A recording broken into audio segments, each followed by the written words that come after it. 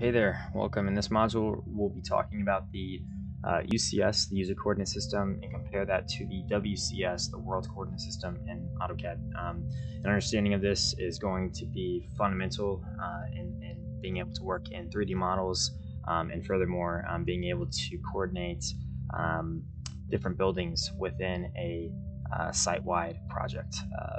Pretty critical stuff here. So AutoCAD uses what is referred to as the 2D Cartesian coordinate system or 3 Cartesian coordinate system. Most people are aware of this without being aware that they're aware of it. And so, for example, most people know that if I am drawing a line and I tell it to go over, 20 feet or something like that. Okay, my units are wrong on this drawing. It's going to go over 20 feet. Or most people know that they can put in angles and distances when they're drawing stuff. So this kind of expands upon all that, and so the example we're going to be talking about today, we'll start with Revit. And so here I have a 3D model of a building. My architect gave this to me, and when I go to the floor plan for this, this is what it looks like. Now, first question we should be asking ourselves when we go to export this is this in a Project North or True North representation? And to show you in Revit, when you're on the floor plan, you can actually toggle this between Project North and True North. So I'll switch to True North there. And so what this is telling us is that North is directly up right now. It's directly to the north of the drawing. Where Project North, it is going to position the building orthogonally, and it makes it much easier to draw stuff, annotate things. And that's why there's this concept of Project North and True North in Revit. And typically when you're going to be getting architectural backgrounds from your architect, they're always going to come in the Project North orientation. It's almost always how they're going to come.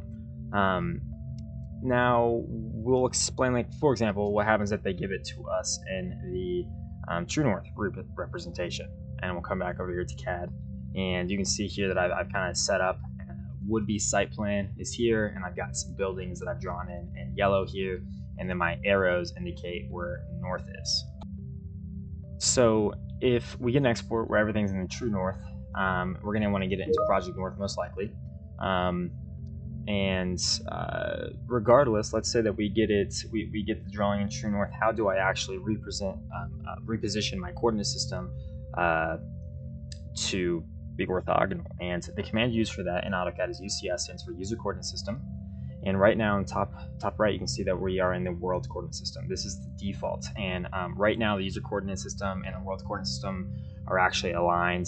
But right now we're going to actually redeclare the User Coordinate System. And so you can actually watch a lot of videos on this stuff. This isn't meant to be a catch-all, be-all, but it's meant to expose you to the concept. And so here, typing UCS, and it's asking us to specify an origin for it. So if I click at this corner right here, this has redeclared my 0, point there. It's then asking me to specify the x-axis, so I wanted to position it relative to that. The y-axis is now asking me to do to that. And so you can now see in our top right there, our view cube, we are no longer in the World Coordinate System. We're now in an unnamed User Coordinate System. I can actually name that if I would like. If I reorient, you can see that everything is now orthogonal to this. And I feel like this arrow should be, one of these arrows should be directly up. I've got my rotation wrong. Yeah, okay, I had the rotation of that arrow wrong to begin with. We won't dwell on that though. So I've just repositioned the User Coordinate System, and I can draw everything with my orthos on and go about my business that way. And so you noticed that where I rotated, or I guess I didn't rotate anything, but it's important to know where I put the origin of the UCS. If we want to start rotating stuff, you should always rotate around the 0 point. I've got some other videos on how to reposition models into new coordinate systems. So let's say you have a Revit model that was set up over here, and you've got some you need to get MEP equipment that resides in this building here, and you need to match it up to that. I've got videos on things that cover those workflows, but that is how to use the UCS commands. The most common use for it is typically going to be is typically going to be to move things in the up and down z-axis. And so right now, if I try to move this tank up and down, I've launched the move commands. You can see with orthos on, I am not able to move. Now, if I take orthos off, it would appear as though I am. I would not suggest trying it.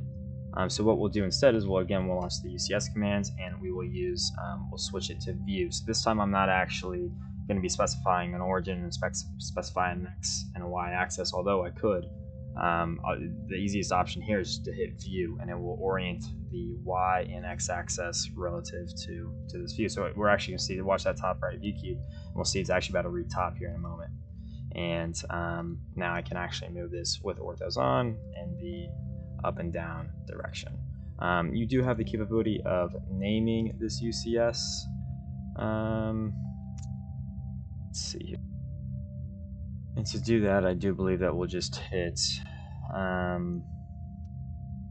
think you just launch the UCS command again, and then we can do named and then save it as side view here.